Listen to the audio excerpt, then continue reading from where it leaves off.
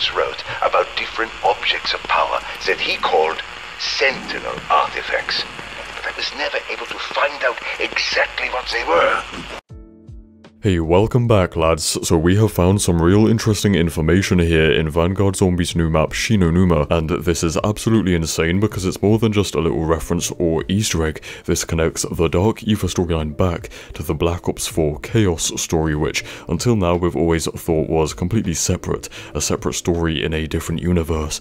It's a story about mythology like Greek and Norse gods, stuff like that, and yeah, it turns out to be all connected to what's going on right now. So as you heard in the intro, there is an intel radio in Shi No Numa that directly mentions the character Alistair Rhodes from the Chaos story, and the Sentinel artifacts, which were basically these artifacts with supernatural powers, and they look very similar to the mirror artifact that you get at the end of the Shi No Numa Easter egg quest. Also, a little thing I want to point out is that the final Chaos map, Ancient Evil, had these big ass red crystals all over the map, which are very similar to the Dark Aether crystals that we have in Vanguard, where the Dark Aether is red. So essentially what this is trying to tell us is that the events of the Chaos story did and have already happened in the current Dark Aether story, because the Chaos story took place before World War I, so it's history as to what's already happened, you know, Vanguard being World War II, Cold War being Cold War. But the most interesting thing about this is actually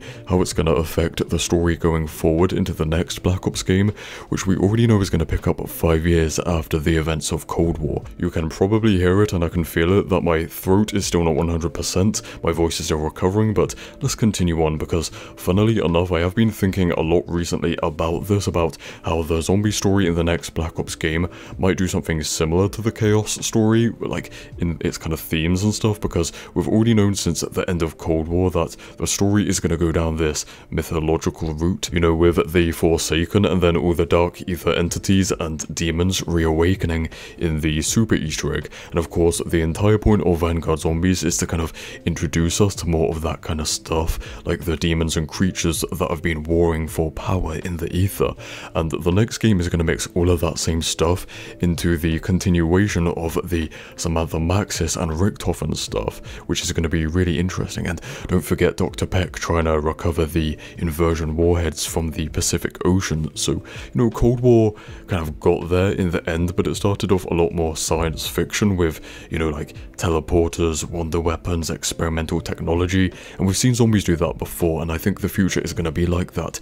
Kind of like Black Ops 2, Black Ops 3, where the zombie story mixes together those sci-fi elements and then those mythological elements at the same time, you know, think of like Mob of the Dead, where it's all supposed to be about hell and kind of biblical things like that, you know, it's hell, the gates of hell and Cerberus, stuff like that.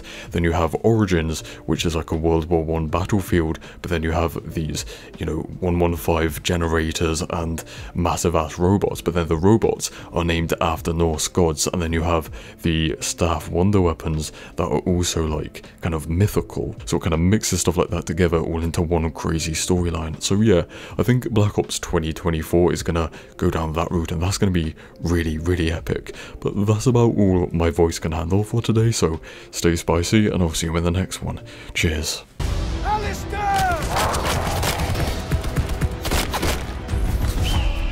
That artifact. It's stuck.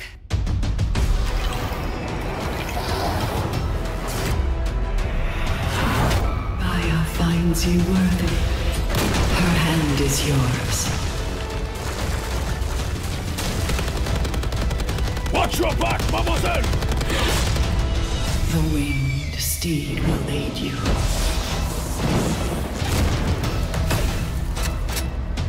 Your father, he waits you.